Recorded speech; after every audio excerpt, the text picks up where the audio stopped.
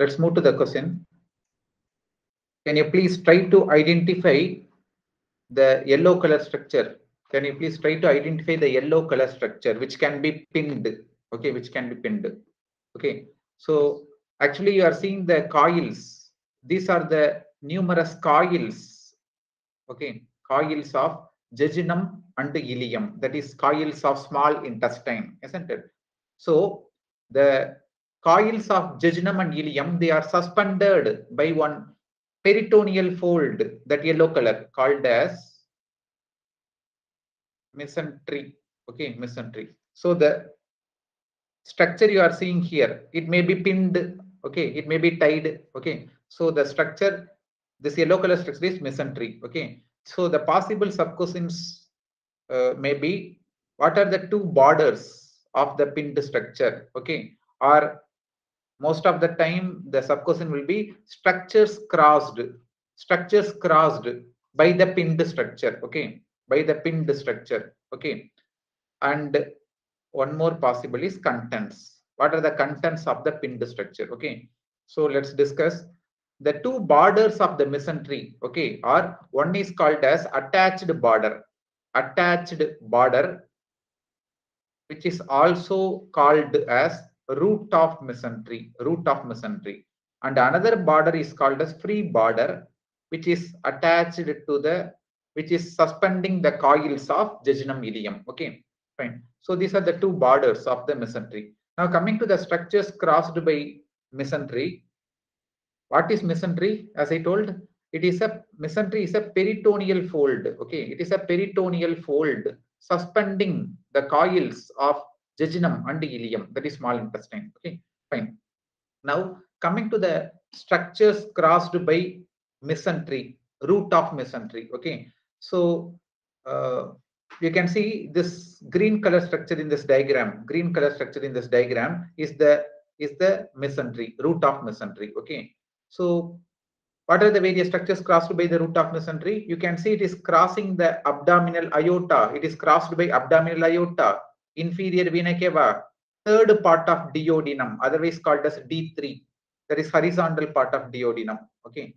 Then right gonadal vessels, right ureter, right psoas major. Okay. So these are the various structures crossed by the root of mesentery. If you want, you can remember as hair, HAIR, hair. Okay, PUBG. Okay, so H is representing horizontal part of duodenum, that is third part of duodenum. A, abdominal aorta. I, inferior vena cava. R is representing right-sided structures. Which are the three right-sided structures crossed by the mesentery? Yes, right psoas major, right ureter, and right gonadal vessels. Okay, leave this B. Okay, so these are the 6 structures crossed by root of mesentery. Okay, fine. So, and also remember, rarely they may ask the extent of the pinned structure. So you can see the mesentery extends from duodenojejunal flexure, that is the beginning of jejunum, to the ileocecal junction. Okay, so mesentery extends from duodenojejunal flexure to the ileocecal junction. Okay, duodenojejunal flexure to the ileocecal junction. Okay, that is the extent of the mesentery. Fine. Okay, now coming to the contents. One more topic I have told you is contents of mesentery. Okay, so what are the various contents of the mesentery? Yes, one is superior mesenteric artery. Okay, superior mesenteric artery. Then lymph nodes, lymphatic vessels will be there. Lymphatic vessels, then lymph nodes. Then we have the adipose tissue, fat. That's why it is appearing as yellowish color. So these are some of the contents of the mesentery. Okay, fine. Let's move to the next question. Now you are able to see large intestine. Okay, this is the large intestine. Okay, so in the large intestine they will be, okay, they will be they will be pinning this structure. Okay, they will pin this structure actually. Okay, they will pin. Okay, or they may tie this structure. Okay, any idea about the tied structure or pinned structure here? Yes, this is the appendix, isn't it? Vermiform appendix, vermiform appendix, or simply called as appendix. Okay, and what are the subquestions for the this tied structure or pinned structure? Yes, one is parts. Okay, what are the parts of the structure? Okay, otherwise they may ask what are the various positions, what are the various positions of the pinned structure or tied structure. Okay, parts, positions. Then they may ask the blood supply or nerve supply. Okay, and applied aspect. Okay, so can you tell me the three parts of the appendix? Okay, this is the appendix. So this is cecum actually. Okay, this is the cecum. Okay, so the part of the appendix which is attached to the cecum is called as base of appendix. Okay, then we have the body of appendix. Then the free end of the appendix is called as tip of appendix. Tip of appendix. So three parts of appendix you will be clear, isn't it? Base of appendix which is attached to the cecum, body of appendix, tip of appendix. Fine. Then coming to the various positions of appendix. Okay, various positions of appendix. Okay, so remember a few important things. The most common position of appendix is retrocecal. Okay, retrocecal or retrocolic. This is the most common position of appendix. Okay, and the second most common position of appendix is pelvic position. Pelvic position. Okay, pelvic position is the second most common position of appendix. Okay, and some other positions. Okay, some other very less common, least common positions. Okay, some other positions of appendix are, okay, it may be inguinal position. Okay, inguinal position. Okay, then we have promontoric position, promontoric. Then we have paracecal position. We have pre-ileal, post-ileal positions. Okay, like that. So you should never forget these two. Okay, two common positions of appendix. Okay, pre-ileal, post-ileal. These are the various positions of appendix. Okay, then followed by the positions, let's talk about the blood supply of appendix. Okay, blood supply of appendix you will be knowing, isn't it? The arterial supply of appendix is by appendicular artery. Okay, arterial supply is by appendicular artery. I hope you will be knowing it is a branch of ileocolic artery. Appendicular artery is a branch of ileocolic artery, which is a branch of superior mesenteric artery. Fine. Yes. What about the venous drainage? Corresponding vein will be there. Venous drainage is by appendicular vein, which drains into what? Ileocolic vein. Ileocolic vein. Okay. Okay, fine. Now coming to the nerve supply. What is the nerve supply for the appendix? Which is clinically very important. Okay, the nerve supply of appendix. Appendix is supplied by T10 spinal nerve. Okay, T10, 10th thoracic spinal nerve. Okay, parasympathetic innervation is by vagus. So just remember the appendix is supplied by T10 spinal nerve, 10th thoracic spinal nerve. Okay, what about the applied aspects of the appendix? Yes, one is appendicitis, isn't it? Appendicitis. That is inflammation of the appendix. Okay, and the surgical removal of the appendix will be called as what? Appendicectomy. Appendicectomy. Okay, and please take care of this word. Okay, called as McBurney's point. McBurney's point. Okay, any idea about this word? McBurney's point. Okay, so McBurney's point is the point. Okay, at the junction of umbilicus. Okay, if you draw one line joining the umbilicus and right anterior superior iliac spine. Okay, at the junction of medial 2/3 and lateral 1/3 of this line. Okay, medial 2/3 and lateral 1/3 of line joining the umbilicus and the right IS. That is the location of McBurney's point. Okay, and what is the importance? Yes, during appendicitis, it is the site of maximum tenderness. Okay, during appendicitis, it is the site of maximum tenderness. Okay, fine. Let's move to the next question. Okay, actually, here you are able to see the sagittal section. Okay, mid sagittal section of female pelvis. Okay, why I am saying this one as female pelvis, you can easily guess. Okay, how? Because in this diagram, this is anterior, this is posterior. Okay, so anteriorly you are able to see the pubic symphysis. Okay, and posteriorly this is the sacrum bone. Okay, this is the sacrum bone. Okay, this is the sacrum bone posteriorly. Okay, and are you able to see the three main pelvic organs in females? Just behind the pubic symphysis, we have urinary bladder. Okay, and this is the lumen of rectum, and in between the urinary bladder anteriorly and the rectum posteriorly, are you able to see one organ is pinned here? Yes, this will be the usual question. The pinned structure or organ is uterus. Okay, so uterus.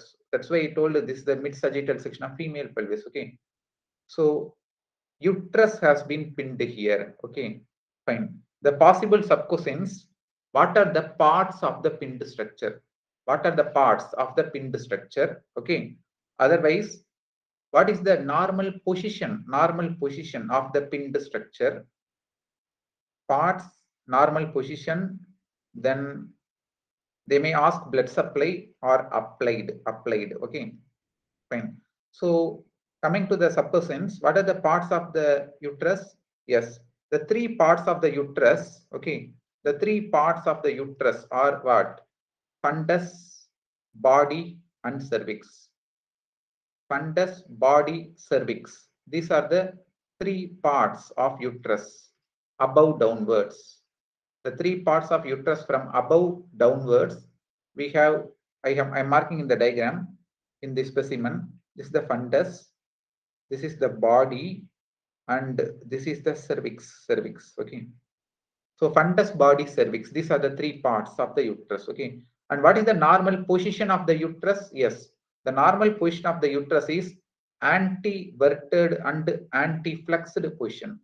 Anti-verted and anti-flexed position. Okay, so try to remember the definition and the normal angle of antiversion and anti-flexion. Okay, so that is the normal position or normal uterine axis, antiversion and anti-flexion. Okay, so what is antiversion? Yes, it is the first diagram is showing the angle of antiversion. It is the angle formed between long axis of cervix and the long axis of vagina. Okay, between C and V, between the long axis of cervix and long axis of vagina, we have the angle formed called as antiversion. What is the normal angle of antiversion? Yes, it is 90 degree. Okay, now what do you mean by anti-flexion? Yes, the second diagram is showing the angle of anti-flexion. Okay, so it is the angle formed between B and C. Okay, what is B and C? Between the long axis of body of uterus and the cervix of uterus. Okay, and what is the normal angle of anti-flexion? Yes, it is 120 or 125 degrees. Right? Then other two possible questions I have told you related to the uterus: blood supply and applied, isn't it? So blood supply, you know, okay, uterine, just remember this one for spotter purpose. Just remember uterine, it is supplied mainly by uterine artery, which is a branch of anterior division of internal iliac artery. Uterine artery, a branch of anterior division of internal iliac artery. Okay, fine. Then coming to the applied aspect of the uterus, one is called as cervical cancer. Okay, it is one of the most common cancers in females, which mainly spreads through lymphatics. So cervical cancer, prolapse of uterus, which is due to weakening of supports of uterus, cesarean section. Okay, if the normal vaginal delivery is not possible, usually the cesarean section will be performed in order to deliver the baby.